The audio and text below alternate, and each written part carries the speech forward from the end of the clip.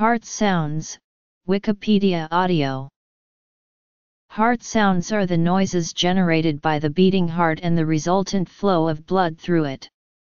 Specifically, the sounds reflect the turbulence created when the heart valves snap shut. In cardiac auscultation, an examiner may use a stethoscope to listen for these unique and distinct sounds that provide important auditory data regarding the condition of the heart. In healthy adults, there are two normal heart sounds, often described as a loop and a dub, that occur in sequence with each heartbeat. These are the first heart sound and second heart sound, produced by the closing of the atrioventricular valves and semilunar valves, respectively.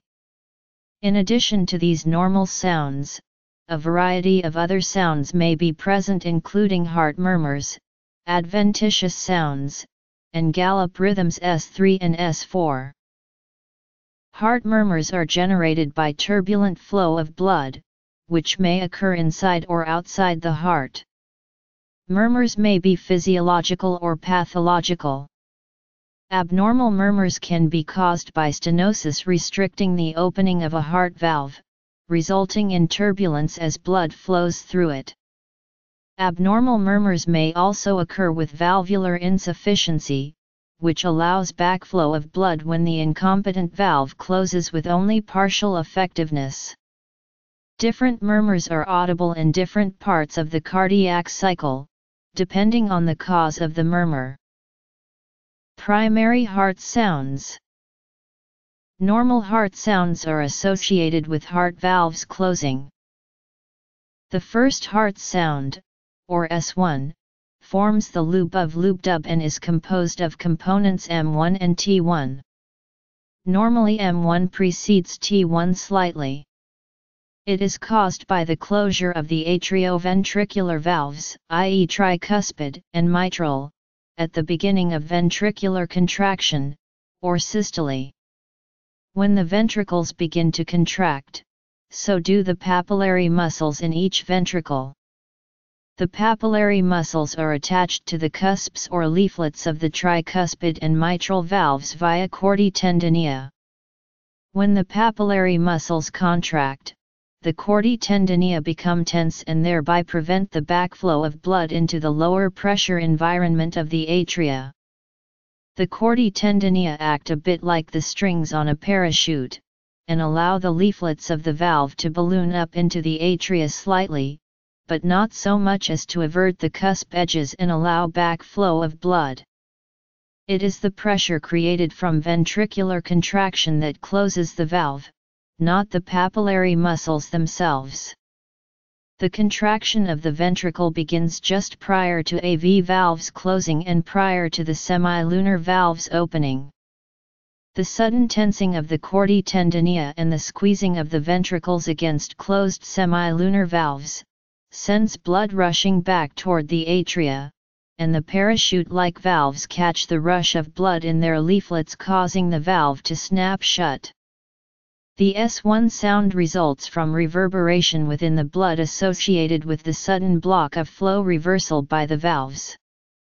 The delay of T1 even more than normally causes the split S1, which is heard in a right bundle branch blockage.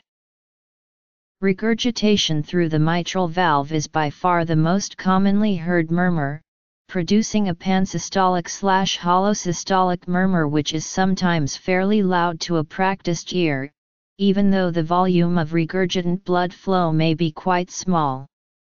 Yet, though obvious using echocardiography visualization, probably about 20% of cases of mitral regurgitation do not produce an audible murmur. Stenosis of the aortic valve is typically the next most common heart murmur, a systolic ejection murmur. This is more common in older adults or in those individuals having a 2-leaflet, not a 3-leaflet, aortic valve.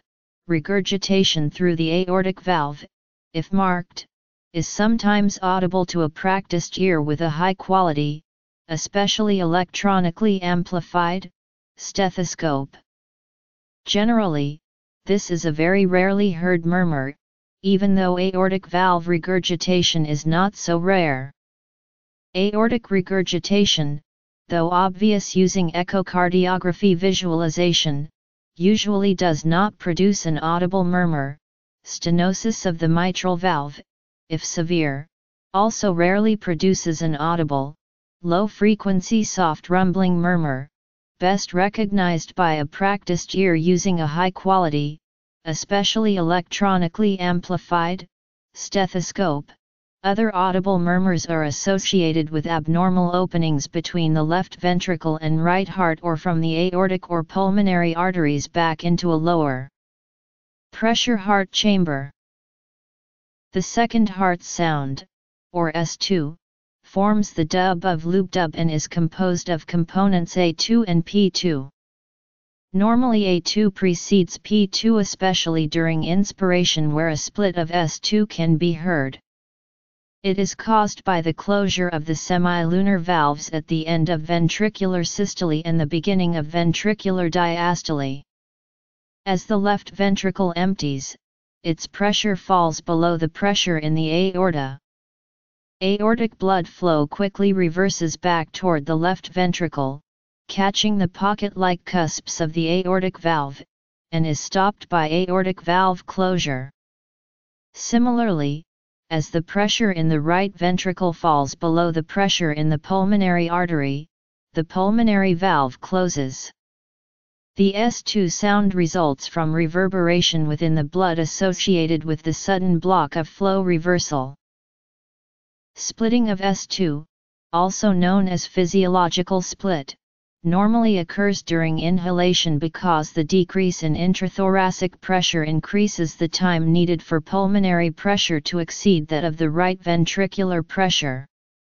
A widely split S2 can be associated with several different cardiovascular conditions, including left bundle branch block, pulmonary stenosis, and atrial septal defect. The rarer extra heart sounds form gallop rhythms and are heard in both normal and abnormal situations.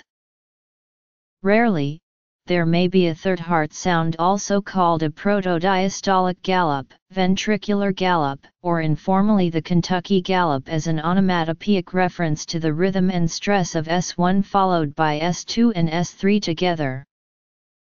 Loop dub ta or sloshing in if new, indicates heart failure or volume overload. It occurs at the beginning of diastole after S2 and is lower in pitch than S1 or S2 as it is not of valvular origin.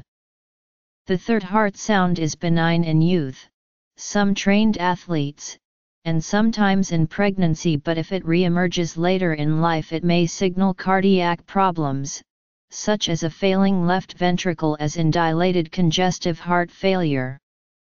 S3 is thought to be caused by the oscillation of blood back and forth between the walls of the ventricles initiated by blood rushing in from the atria. The reason the third heart sound does not occur until the middle third of diastole is probably that during the early part of diastole, the ventricles are not filled sufficiently to create enough tension for reverberation. It may also be a result of tensing of the chordae tendineae during rapid filling and expansion of the ventricle. In other words, an S3 heart sound indicates increased volume of blood within the ventricle. An S3 heart sound is best heard with the bell side of the stethoscope. A left-sided S3 is best heard in the left lateral decubitus position and at the apex of the heart, which is normally located in the fifth left intercostal space at the midclavicular line. A right-sided S3 is best heard at the lower left sternal border. The way to distinguish between a left and right-sided S3 is to observe whether it increases in intensity with inhalation or exhalation. A right-sided S3 will increase on inhalation, while a left-sided S3 will increase on exhalation. S1. S3 can be a normal finding in young patients but is generally pathologic over the age of 40. The most common cause of pathologic S3 is congestive heart failure. S4 when audible in an adult is called a pre-systolic gallop or atrial gallop. This gallop is produced by the sound of blood being forced into a stiff or hypertrophic ventricle, looped up or a stiff wall. It is a sign of a pathologic state, usually a failing or hypertrophic left ventricle, as in systemic hypertension, severe valvular aortic stenosis, and hypertrophic cardiomyopathy. The sound occurs just after atrial contraction at the end of diastole and immediately before S1, producing a rhythm sometimes referred to as the Tennessee gallop where S4 represents the 10-syllable. It is best heard at the cardiac apex with the patient in the left lateral decubitus position and holding his breath. The combined presence of S3 and S4 is a quadruple gallop, also known as the hello-goodbye gallop. At rapid heart rates, S3 and S4 may merge to produce a summation gallop, sometimes referred to as S7. Atrial contraction must be present for production of an S4. It is absent in atrial fibrillation and in other rhythms in which atrial contraction does not precede ventricular contraction. Heart murmurs are produced as a result of turbulent flow of blood strong enough to produce audible noise. They are usually heard as a whooshing sound. The term murmur only refers to a sound believed to originate within blood flow through or near the heart. Rapid blood velocity is necessary to produce a murmur. Most heart problems do not produce any murmur and most valve problems also do not produce an audible murmur. Murmurs can be heard in many situations in adults without major congenital heart abnormalities. S2. Extra heart sounds.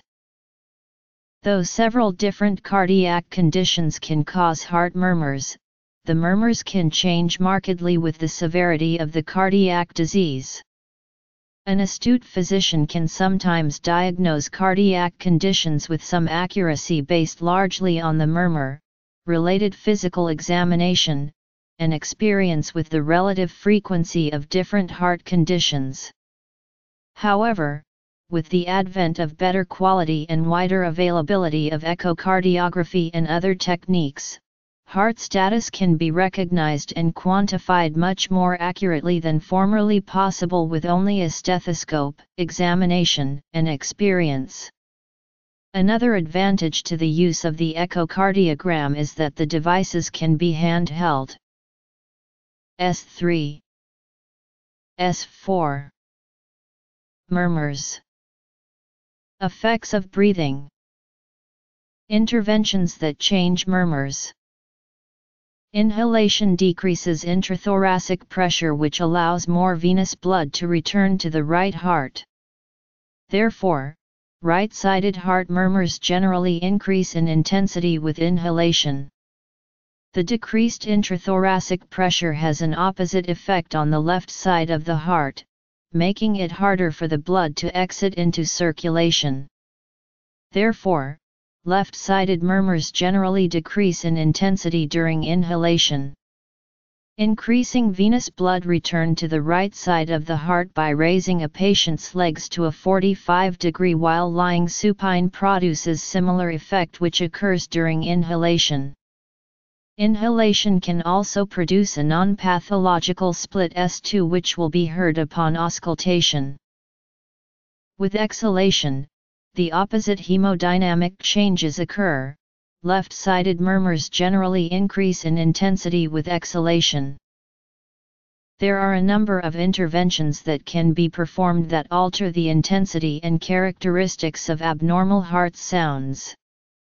These interventions can differentiate the different heart sounds to more effectively obtain a diagnosis of the cardiac anomaly that causes the heart sound.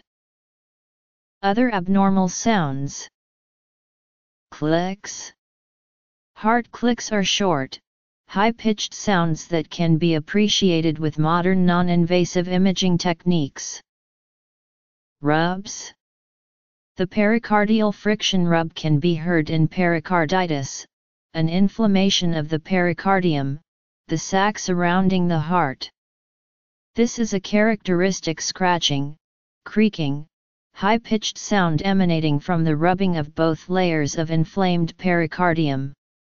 It is the loudest in systole, but can often be heard at the beginning and at the end of diastole. It is very dependent on body position and breathing, and changes from hour to hour.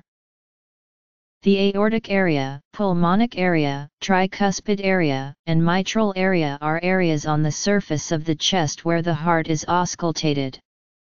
Heart sounds result from reverberation within the blood associated with the sudden block of flow reversal by the valves closing. Because of this, auscultation to determine function of a valve is usually not performed at the position of the valve, but at the position to where the sound waves reverberate. Using electronic stethoscopes, it is possible to record heart sounds via direct output to an external recording device, such as a laptop or MP3 recorder. The same connection can be used to listen to the previously recorded auscultation through the stethoscope headphones, allowing for more detailed study of murmurs and other heart sounds, for general research as well as evaluation of a particular patient's condition. Surface anatomy. Recording heart sounds. Notes and references.